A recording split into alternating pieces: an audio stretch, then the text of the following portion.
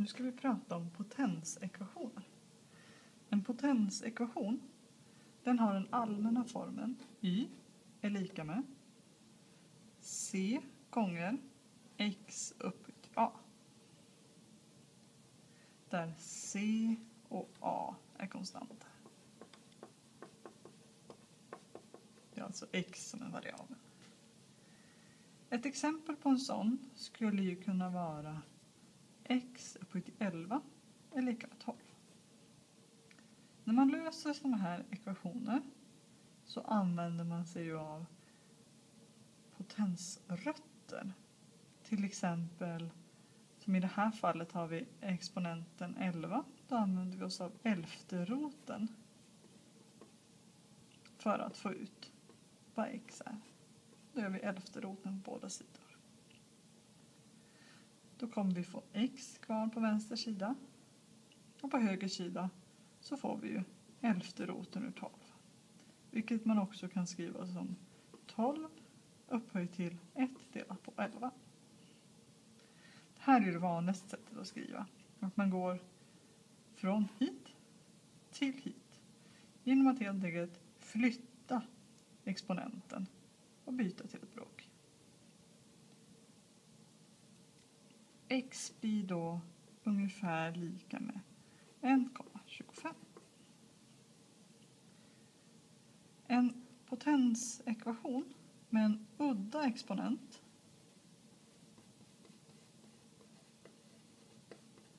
den har bara en lösning.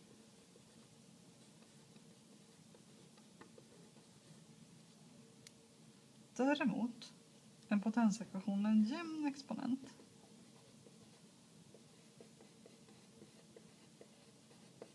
den har två lösningar.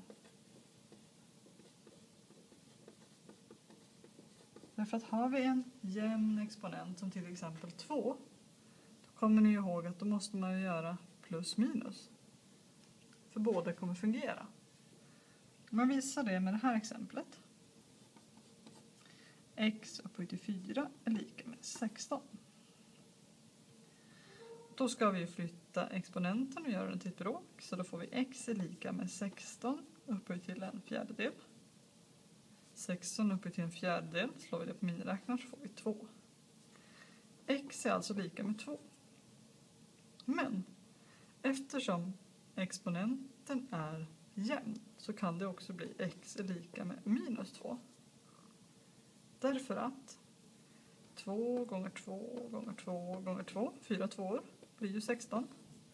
Men om vi tar minus 2 gånger minus 2 gånger minus 2 gånger minus 2, 4 minus 2, så har vi 2 stycken minus här som tillsammans blir plus och 2 minus där som tillsammans blir plus. De tar alltså ut varandra alla minus och svaret blir fortfarande 16. Så vi vet inte i en sån här ekvation om det blir minus 2 eller plus 2. Vilket betyder att vi svarar båda. Eller x är lika med plus minus 2 duger också. Om vi däremot har en udda exponent, x upphöjt till 5 är lika med 243. Då blir x lika med 243 upphöjt till en femtedel. Om man slår det på miniräknaren så får vi 3. Då är alltså x lika med 3. Men är x lika med minus 3? Vi provar. 3 gånger 3 gånger 3 gånger 3 gånger 3. 5 treor. Det blir 243. Då tar vi minus 3 gånger minus 3 gånger minus 3 gånger minus 3 gånger minus 3. 1, 2, 3, 4, 5 gånger. Så har vi ju 2 minus här som blir plus. Och så har vi 2 minus här som blir plus. Och så har vi ett sista minus. Då har vi ju olika tecken. Vi får alltså 2 minus här som tar ut varandra, 2 minus här som tar ut varandra. Men det där minuset blir kvar. Svaret blir alltså minus 243. Så nej, det går inte få svaret x är lika minus 3 från den här. Vilket också betyder att vi har ju skillnaden på 16 uppe till en fjärdedel. 243 uppe till en femtedel. Fjärde roten ur 16. Femte roten ur 243. Det här, så fort vi har jämna så saknar det lösning eller blir komplexa svar om vi hade fått motsvarande fjärde roten ur minus 16. Medan det finns faktiskt svar om vi tar femte roten ur minus 243.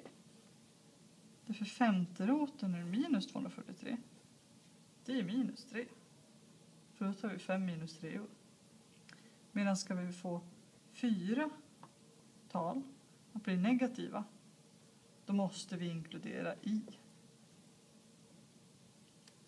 Så har vi jämn exponent, har vi 2 svar.